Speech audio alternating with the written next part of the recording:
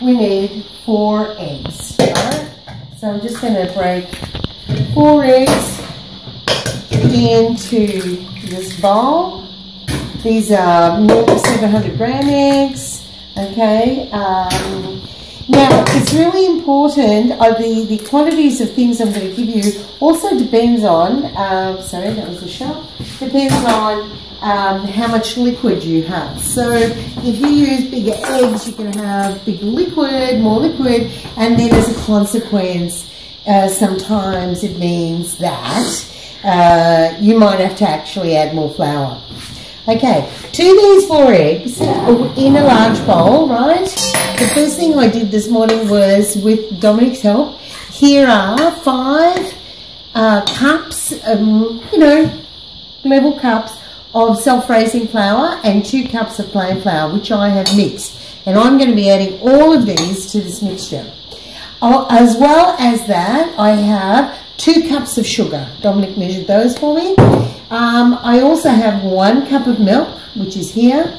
And I also have a 1 cup, I know it looks a little, but 1 cup of melted margarine. I measured that cup and then Dominic put it in the microwave for me. Right, and I also have over here, and this might look a little bit strange, but this is the zest of 1 lemon, the zest of half an orange and some orange juice. And Dominic wanted to know, why are you putting orange juice in there? Well, because I want to give it a citrusy flavour. The orange wasn't the best orange there was, and I wanted to give it that extra kind of zing. So, just experimenting. Today, as a matter of fact, the citrus smell is nice.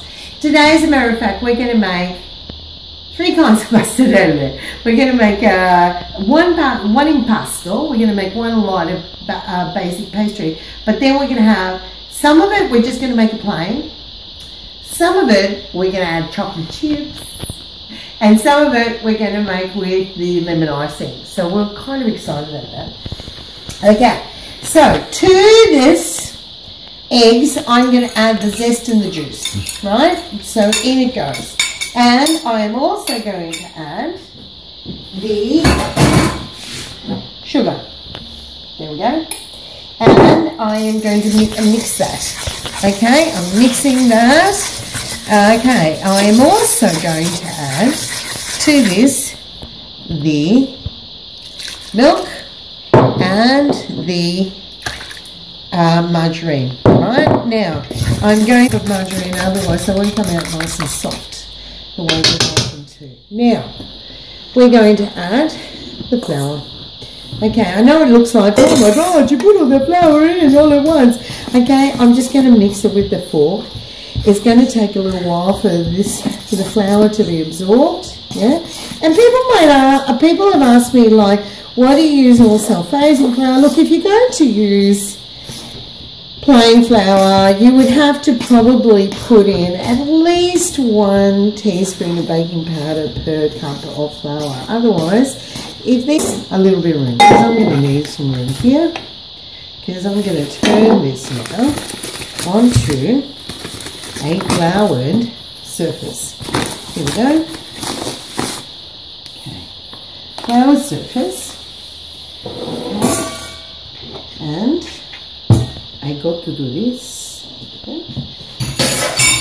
And it's incredibly soft and moist. It's very moist. Okay, I'm going to put in a little bit. I'm using self-raising flour as the extra flour because if I use plain flour, that might flatten them. No, Mum uses self-raising flour. So you do need, although you need 5 cups of self-raising flour, you probably need another extra cup or 2 for this part, which is the kneading bit. Okay, and here we go. This is fun. Okay, so as you can see from the way my hands are disappearing into this, it is very, very soft. And what I'm saying to you is, see how I'm turning it and kind of doing that little kneading action? I worked out if I do this about 10 or 12 times, yeah, so that I've done 2, 3, 4, 5, 6, 7, 8, 8, 9, 10, 11, 12. Okay, look at that. What do you think? Beautiful. Oh, was it hard to find the chocolate chips? Not really. No. And I wonder why. Okay, so what I'm going to do is I'm going to sprinkle these with chocolate chips. Oh, gee, that's funny. A couple of chocolate chips escaped, and funnily enough, Dominic ate them. Okay, so there we go. I'm just going to do that and that. Okay. Probably in my big oven, put a couple of trays in, but I just find that actually impedes the cooking. So I'm going to just try and cook one tray at a time today. It might seem a waste of energy, but in actual fact, it ends up taking longer. So these should only take, all right, about, they should only take about 10, 15 minutes, 10 to 12 minutes to cook. But when I put 2 trays in my big oven, what ends up happening is that it ends up taking longer. Okay, so here I've rolled them. Right now I've said in my instructions that they should be about half a centimetre thick. Yeah? And now for my secret invention, my secret thing. This is called a sperone, and it's a spur, and it's a cookie cutter. I bought this one in Italy. Okay, so what do I need to do? I need to cut some lines. Here we go. That's one. Here. There you go, like this. Oops. Okay. I've got chocolate chips stopping me. Okay, that's one downside to the chocolate chips is that when you try to use the sperone, that it won't let you run. There we go. Right. Now, what we're going to do, once you've done that, oh, that's stuck to the bottom, be careful of that, is on an angle, go like this, and like this.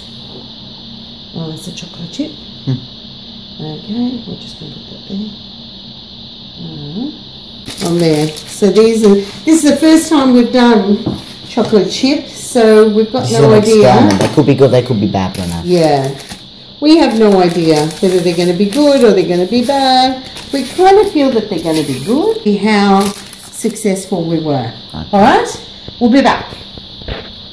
Okay, so I've rolled out another lot, okay, and now I've got these strips, which this is what I say in my instructions. I say divide, cut with the sperone, the dough cutter, cut each sheet in strips, right? Okay, between 3 and 4 centimeters wide, and then at a cross angle like this, and that way you end up with a kind of a diamond shape, right? If you do it like that, see how they shape like diamonds now? Yeah?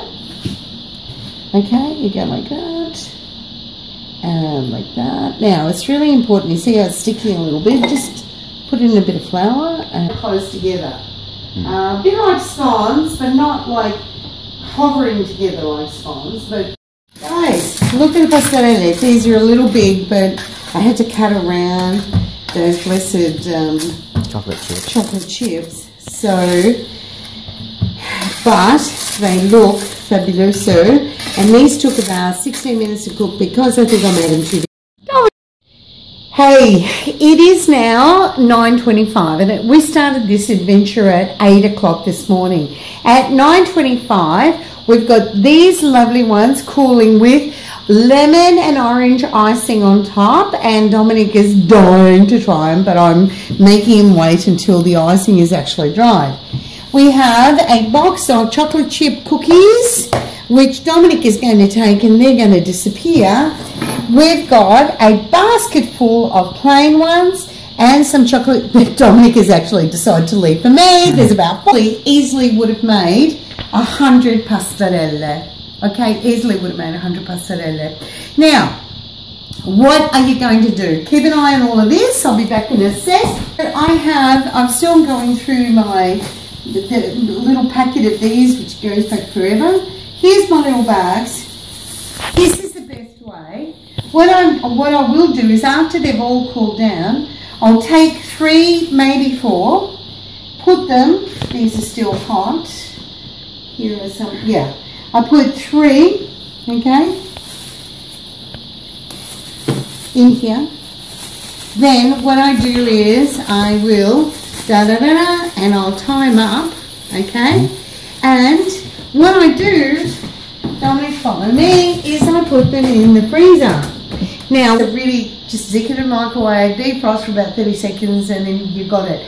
So, make it in the morning, and then eat it throughout the day. Usually it disappears throughout the day anyway. But if I make extra, I like to put it in the freezer. Thanks, ciao.